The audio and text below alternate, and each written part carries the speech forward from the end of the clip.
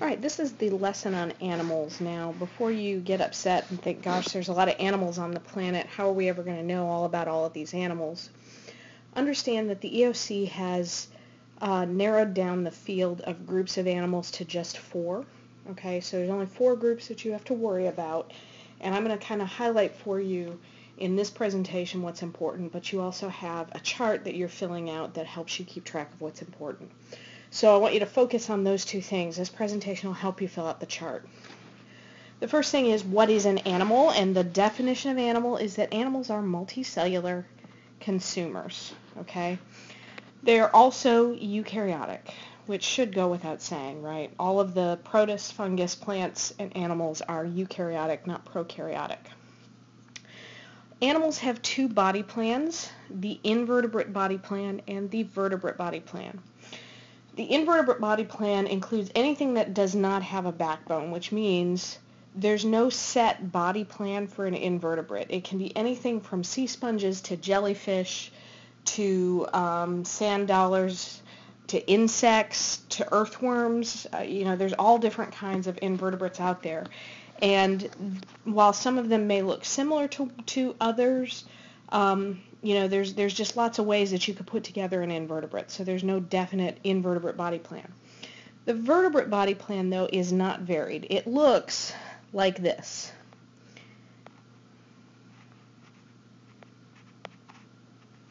Okay, here's the bipedal version of that. Okay, here is the quadrupedal version of that. Oops, and I forgot a tail. Hold on. There we go. Okay, so there should be a tail there. Okay, so let's talk about what you're looking at. What you have is a backbone in a vertebrate body plan, right? And there's the backbone here, right? Okay, so backbone, you have a head on one end of the backbone, or spine. You have shoulders, and from those shoulders are appendages, or arms, right? You have hips. From that, those hips are legs, and then you have a tail. Okay. Now, the only variation you're going to see is for snakes, for example, have lost these appendages, but they still have the bones inside of their body for them. They have vestigial bones. Whales have vestigial hips inside of their bodies as well. But for the most part, most vertebrates either look like this if they walk on 2 feet, or this if they walk on 4 feet. Okay, so these are the 4 groups that you are responsible for, the annelid worms. The reason why annelid worms are important is that these are the first with body segmentation. They also have a true body cavity, which is called a coelom, and that's how you spell coelom. It's a true body cavity. In other words, it's a body cavity that's completely lined with tissue. And it's this segmentation that's an important evolutionary advance because it allows the organism to contract one part of the body at a time. The muscles are in each individual segment as opposed to running the entire length of the body. Insects were chosen because they're a special class within phylum Arthropoda. Arthro means jointed, poda means foot, something like that. So they're the jointed feet. They have jointed skeletons. Their skeleton, though, is an exoskeleton, and it's a stiff exoskeleton, and it's made of a material called chitin, which does not grow with the organism, so you're going to see some molting with these guys. Amphibians, these were chosen because they're kind of the bridge between the fishes and the reptiles, so they have adaptations for both living in water and living in land. And then the mammals, and mammals are important because you're mammals, we're all mammals, but mammals feed their young with milk, and they all are going to have hair or fur. All right, so let's start with the annelids, and I put a little picture of an annelid down here. Our good old friend the earthworm is an annelid, and you can see the segmentation. You can see each of the little segments on that little worm. Annelids have a one-way digestive tract. In other words, food goes in the mouth, and it moves through the body toward an anus and out the anus, so it does not back up. It seems to us like a big fat duh. Of course there's a one-way digestive tract because we have one-way digestive tracts, but understand in the animal kingdom not everybody has a one-way digestive tract. We're going to see a group of organisms that doesn't, okay? You also have a closed circulatory system, and again, this is very much like yours in that blood is always enclosed in vessels, so it's either in an artery or a vein or a capillary or something. It's a very primitive circulatory system, though. So you don't have a heart, you have these 5 arches that go the length of across the body, like right here, and those little arches pump. The oxygen that these guys get for cellular respiration happens through diffusion through the skin. There are no lungs here. So their skin is not waterproof. Their skin stays moist and they absorb oxygen through that skin. They have a ladder-like nervous system, meaning they have essentially 2 nerve cords, one on the back, one on the front, and then little nerves that connect the 2. So if you were to look inside of this earthworm's body, that's what you would see. Food and gases and waste are carried by the coelomic fluid, so the fluid inside of the body cavity, as well as by blood, and they have the ability to get rid of liquid waste using a structure called nephridia. A neph means kidney. This is kind of like a primitive kidney. And they release that waste through little pores on the undersurface of the body called the nephridia pores. All right, so here's just more information for your chart. They're hermaphroditic, but they do sexual reproduction. So in other words, they have both male and female parts. That's what hermaphrodite means. But they have to exchange semen or sperm in order to reproduce. So they can't fertilize themselves. And this kind of describes right here how it works. I'll let you read that on your own. Actually, this whole thing does right here. This is earthworm reproduction. In terms of growth, new segments form behind the head and get pushed back, and these guys eat mainly dead organic matter from the soil. So they actually make soil, so soil is mostly stuff that's passed through an earthworm's gut, and they enrich the soil, add more organic material to it. All right, insects. Insects have metamorphosis, and on the next page I've got pictures of the 2 types of metamorphosis. So I'll let you read these here, but I'm going to explain them on the next slide because we didn't have room to go through all of this. They have open circulation. Now this is different. They have a heart, it pumps blood, and most of the time the blood is in vessels. However, sometimes blood is just kind of dumped over the organs and washes over the organs. This is not a very efficient form of moving blood around the body. A closed circulatory system is by far much more efficient, but this works for insects.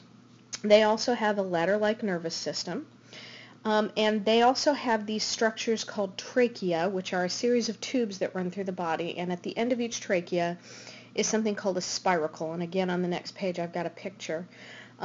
These are openings on the side of the body that lead to these trachea tubes, and the air just kind of moves through the body that way, so they don't have lungs, and every time they beat their wings they actually are moving air through their body. They have an excretory system that consists of these things called Malpighian tubes, and Malpighian tubes secrete potassium to make urine, right? But then they reabsorb that potassium, which causes them to reabsorb water, which allows them to release a solid waste, which helps them to conserve water. Okay, so they kind of do this diffusion and osmosis thing where they secrete the potassium, then they pull the potassium or the salt back to try to conserve water. You're going to see modes of communication here, including pheromones, which are chemical signals. Okay, you're also going to see dancing in honeybees, and we're going to get to that later on. Some of them develop social structures also, like ants and termites and bees that live in colonies. They have internal fertilization and they lay eggs. And while we're here, here are the pictures I promised you. So here is incomplete metamorphosis right here. Incomplete. You start with an egg, and through a series of molts. Remember I told you insects' exoskeletons don't grow. So when they get to a certain size and their skeleton won't grow anymore, their skeleton cracks and they shed it, and then they grow a new exoskeleton. That's called molting when they do that. So through a series of molts, they just get bigger and bigger until they reach their adult form, and that's called incomplete metamorphosis. Complete metamorphosis happens when you start with eggs and there's a larval form that goes through something called pupation, and that's like with butterflies where they go into a cocoon for a while.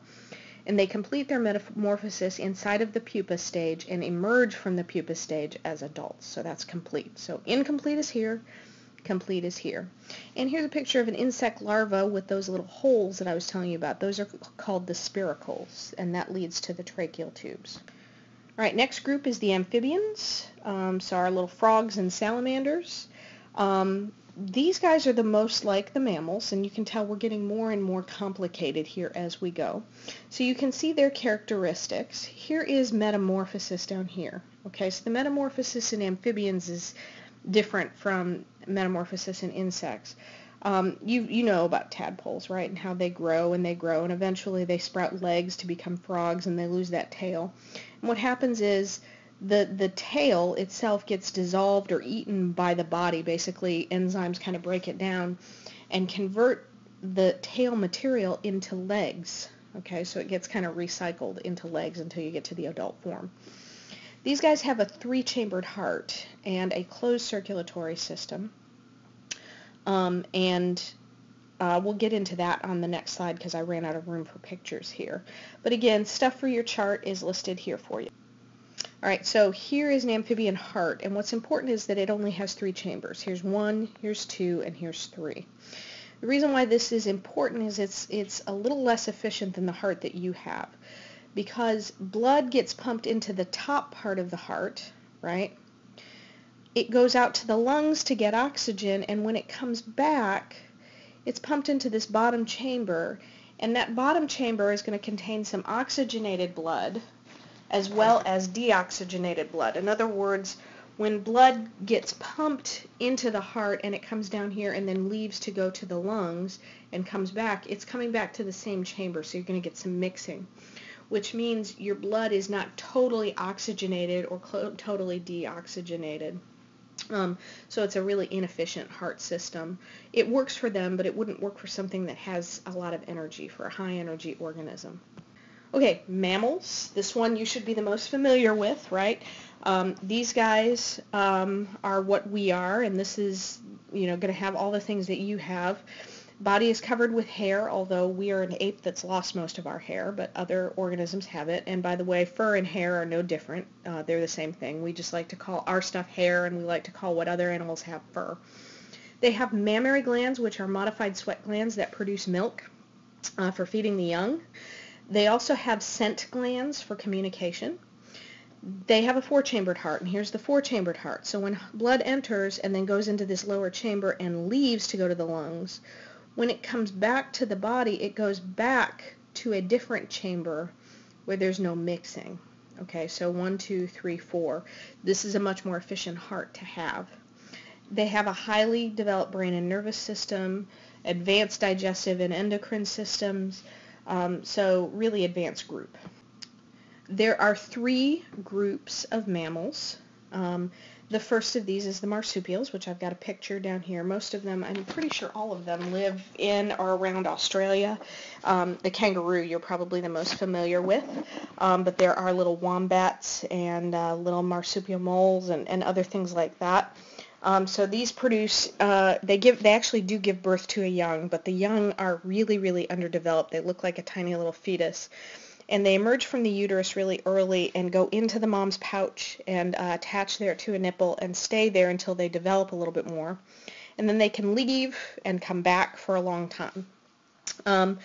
Monotremes are egg-laying, which the word for that is oviparous. Okay, and these are the monotremes here, the platypus and the echidna. Platypus you're probably familiar with. This is also called the spiny anteater there. So those guys, so they lay eggs, but they also do produce milk, and they do have hair, so they're considered mammals. And then the last group is the eutherians. The eutherians are the ones that have live birth. They're also called the placental mammals because their young is attached to the mother while she's pregnant to her body via the placenta, and we've talked about the placenta before. This is the most diverse group, obviously, so here's just a sampling of different eutherian mammals here.